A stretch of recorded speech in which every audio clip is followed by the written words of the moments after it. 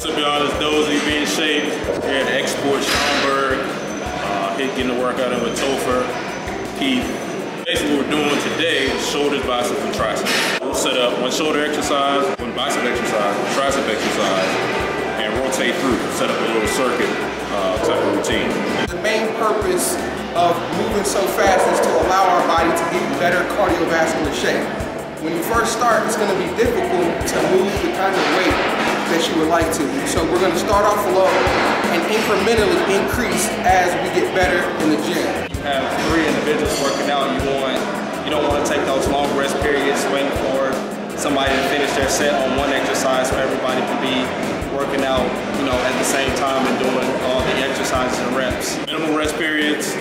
Each exercise will be heavy, shooting for 8 reps, 8 to 10 reps, and also working in drop sets in the 3rd and 4th set. Check it out.